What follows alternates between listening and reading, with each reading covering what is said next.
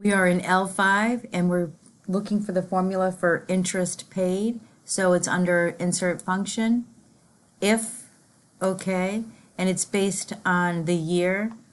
So if I5 is greater than 0, if it's true, it'll be 12 times $F$6 minus K5. And if it's false, 0.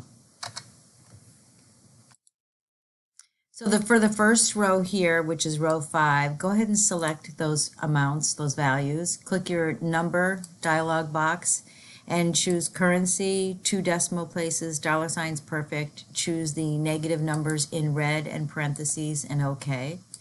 So we're just going to use the fill handle for J, K, and L. We'll work on the beginning balance in a moment. So select J, K, and L and use your fill handle and go all the way to year 15.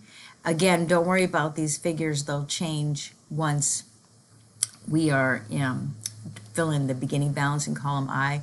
The only thing is it has the $signs, but I'm going to wait for that. So our formula in I5 is equals J5, which is the ending balance. And then now we can go ahead and it'll constantly take the ending balance to the next row. So go ahead and fill handle all the way to 15. Now we'll select I for year 2 all the way to L, and we just don't need the $sign for every single, just the first row. So choose the number dialog box, currency is there, decimal places is fine, just change the symbol to none, and OK. So this is your beginning balance, and at the end it shows you the ending balance, the paid on principal, and the interest paid. And if you were to end at a certain year, you could see how much you would pay on that particular balance and what you pay on principal and interest. So in the end, your last paid on interest is $735. So that's a lot. So the next thing we're going to do is click down in J20 and type subtotal, and then press enter, down payment, enter total cost, and a couple of formulas here.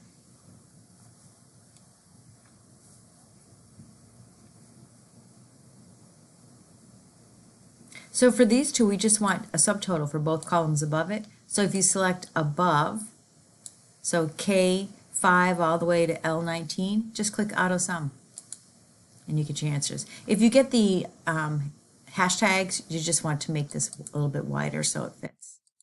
And the down payment formula is equals D7. That's what your down payment was.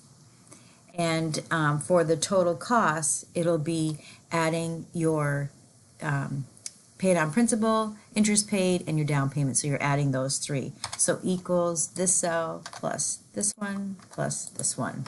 And in the end, you'll end up paying, you can see that right here, the $648,357,000 on a loan that was only for $404,000. Quite a lot. So a few more things to do here. If you wanted to, right now it's just a lot of numbers, and there's 3 separate calculator charts, schedule chart, and an amortization schedule. So to make them stand out a little bit different, what you could do is select just the first part and then choose the alignment dialog box launcher, and you can choose border. And I usually choose a thick border, and then you can select any color you'd like and then click outline. So it's the outline of this section I have selected. And then I would choose a thinner line for the separator between the columns. And then I would go to fill. Fill is usually a lighter color, and then OK.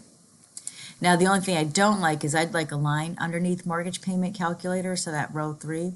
So I would click that, go back into the alignment, back into border, and I would choose a thick border. See how it's blank, and just put it on the bottom. And they do the same thing for varying interest rates. So select that, go back. You can right click and choose Format Cells, takes you to the same box. And I'm going to go with the thick one, but I want to change the color. Do the outline. The inside will be thinner. And then for the fill, a lighter shade, and OK. And I'll do the same thing for varying interest rate. Just select that cell, right click, Format Cells, and I just want to go back to border and put that thick one in on the bottom. And the same thing for the last schedule. And you can right click, Format Cells, and you can choose any style coloring that you'd like. And a thinner one for inside, and then the fill. And again, I'd like to, they have a line here, and I'll show you where the other one is. So Format Cells, border, I want the thick one on the bottom.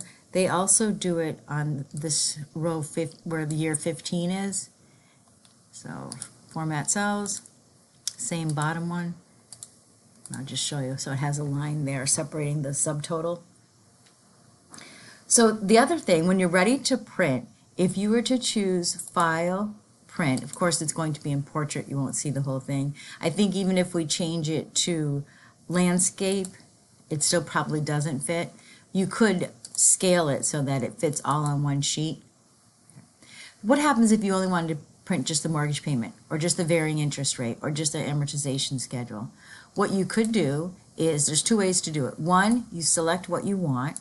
You would go to Page Layout and choose Print Area, and then Set for print area. Then when you go back to File, Print, it would be just that area. And I'm just going to make sure that I go and clear it. Another way you could do it is select it. Don't worry about this print area. Go right to File, right to Print. In here, just make sure you choose Print what you selected, Print Selection. That's a quicker way to do it.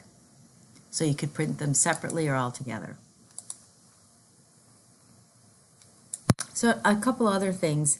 So let's say this was a lot of work, there were a lot of formulas, and you wanted to share this with someone, or someone else was working with you, and you didn't want them to mess up your formulas that you spent so much time on them. So what you could do is actually protect the cells. So if I were to select D5 to D7, and then also Control and F4 to F8, I could go into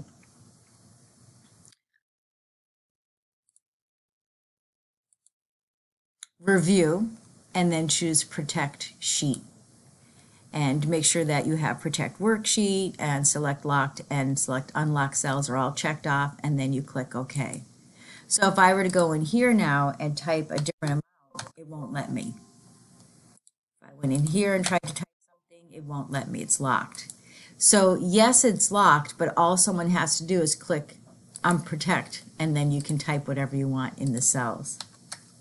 So if you want to really protect it, you would definitely have to give it a password to protect it.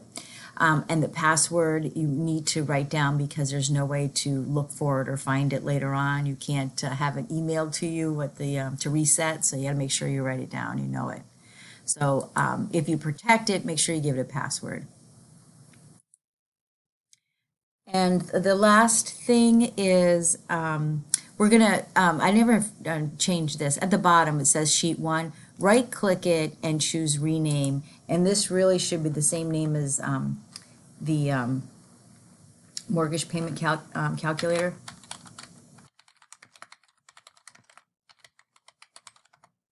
You can change the color if you like, the tab color, doesn't matter. So what we'll do now is with that mortgage payment calculator, right click, choose Move or Copy, select Move to End, so it goes after the first one, but make sure you choose Create a Copy so you're getting 2, and then click OK. So now you have 2, your original and your copied one. And this one I'm going to right click and choose Rename, and I'm going to put Condo. So the first one was with our house, and then I'm going to go into the condo one, and in Item I'm going to type condo, and this one's a little bit different, and it's going to change all of the numbers based on the numbers we've typed in here. So this one, the condo was $200,000 and the down payment was $50,000. So it changed on all three charts. So in the end, you'll see that the loan amount was for $150,000, and in the end, the total cost is $248,000. You'll see it over here too. How the breakdown of if you were to pay it off earlier within the 15 years, and then if the interest bearing rate changed, what you would pay. So this is on the condo. So you have one for the house and one for a condo. And that's a save and submit. Thank you. I'm back. Just one more thing. If you wanted to hide one, you could right-click on condo and choose hide, and it's gone. And you want to get it back, you just click on the previous one and choose unhide, and you get it back. And if you hide more, they would show up, and you'd get it back. All right, now save and submit. Thank you.